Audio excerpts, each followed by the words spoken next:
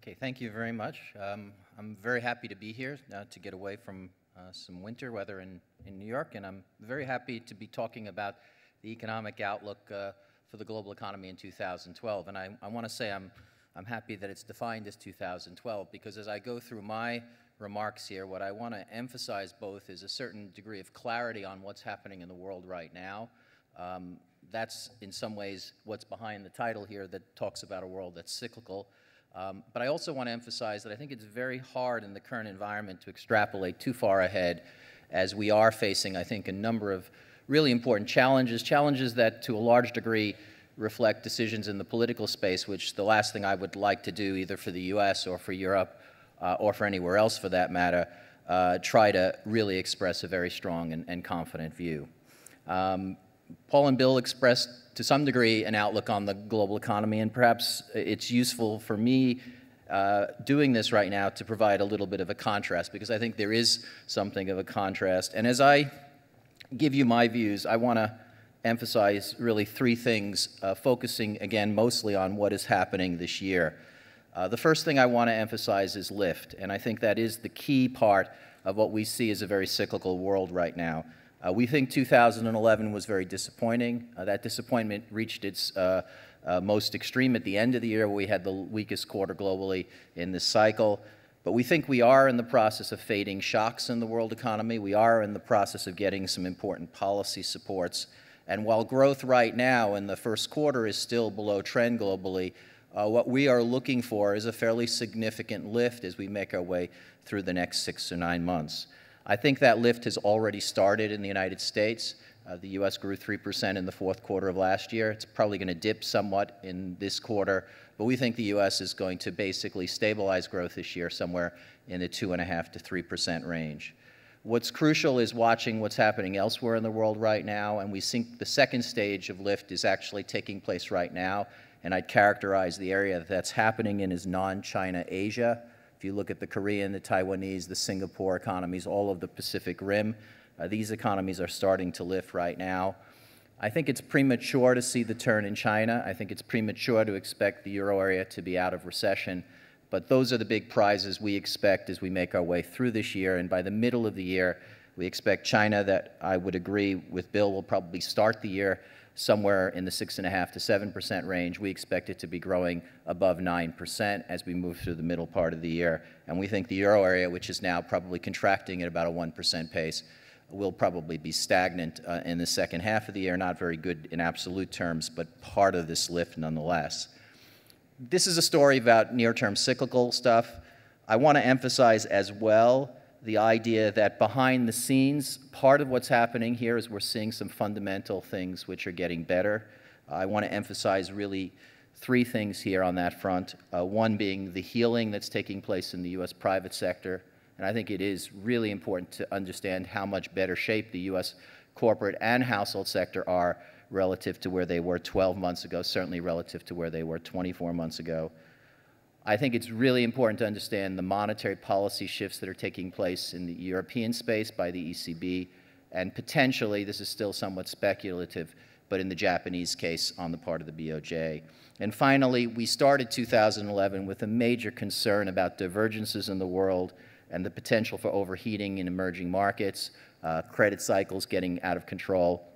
And I think we have created space here, and that space may not last all that long, but it is, I think, an important positive that will allow us, both in 2012 and probably a little bit beyond that, to grow without that risk hanging over our heads. The last thing I want to emphasize is we can't extrapolate, and the issues I want to focus on in terms of showing you a few pictures do highlight what are some really difficult and very large fiscal decisions in the U.S., some very difficult and large existential decisions in Europe, and some really difficult, I think, issues that will be in place over the next 2 to 4 years, thinking about countries in emerging markets and certainly most other places in the world. But again, I want to spend most of my time here trying to give you a sense of why we think what's happening in the world is that we're starting to lift, the importance of that, and how it's going to play itself out in numbers. Of course, as I go through this, I'm not going to say anything specifically about Australia. It is good news for Australian growth, this lift, and we have the Australian economy, like the rest of the world, starting off the year on a slow note in the low twos at the beginning of the year, but getting up to 4% growth in the second half. In our mind, that doesn't allow room for the RBA to ease, and unfortunately, it also, or fortunately, depending on your perspective, it probably means the Aussie dollar in this environment will continue to move higher. So let me start, if I could, by making the case for lift and explaining to you what we see going on in the global economy right now. And I think there are three things I'd want to really focus on here. The first one being that 2011 was a bad year globally. It started off okay, but we got really into the middle of the year and growth slowed quite materially. But there were important drags that took us down, drags that we think have started to fade from the scene. The biggest one is the surge in global inflation that took place in the first part of 2011, enormous squeeze on purchasing power. Globally, inflation got up on a 6-month annualized basis close to 5%. In the second half of last year, it moved all the way back down to 3%, and we think it's on its way down towards 2% in the first half of this year. An important lift that we think has been already reflected in some of the economic news. In addition, we got hit by a sentiment shock of substantial size in the middle of 2011. A lot of that had to do with questions about competency of policy institutions in the US and Western Europe. I don't think those questions have been fully answered, but to some degree, the concerns have faded, and we're seeing sentiment, we're seeing financial markets reflect, in some sense, a sigh of relief about the biggest parts of that concern. The other thing that's happened is we've taken out what has been, I think, perhaps the most significant risk factor hanging over the global economy's head, and that is the idea that Europe would not be able to contain financial stress, and as a result, we would have a spilling out of credit and financial problems to the whole world. The important thing there, I think, is the ECB taking ownership over liquidity and funding in the European financial space. They've done an enormous amount with their LTROs, have provided about €1 trillion more liquidity in the space of in less than 6 months.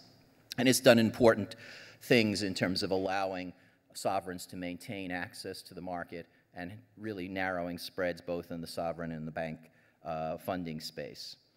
The third thing that I think is driving our view of what's going to give us lift is a view about the private sector in the United States. Through a tough year in 2011, U.S. corporates actually expanded profit margins.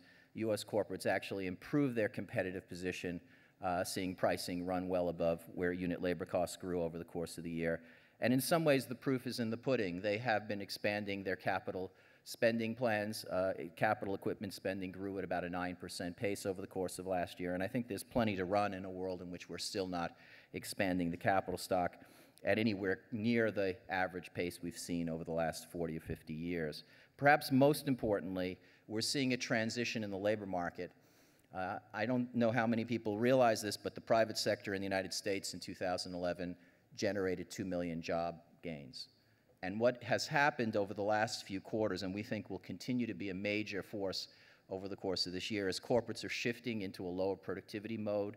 They no longer can get the big productivity gains they were able to eke out early in the cycle. They no longer want to, particularly in an environment in which labor costs are growing at a very modest pace.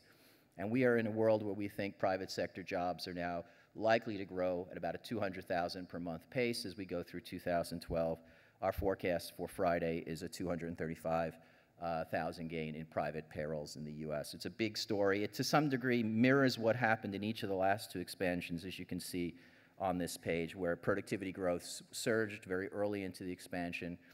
There was something we called a jobless recovery, and then we transitioned in the middle part to strong job growth and weak productivity. Not a sign of weakness in the corporate sector, but a transition which I think signals balance and greater health in the private sector overall. Perhaps more controversially even is a view that we have that the household sector is no longer moving to restore balance sheets by raising precautionary savings. The savings rate in the U.S. is not unusually high by historical standards, somewhere in the high 4% range.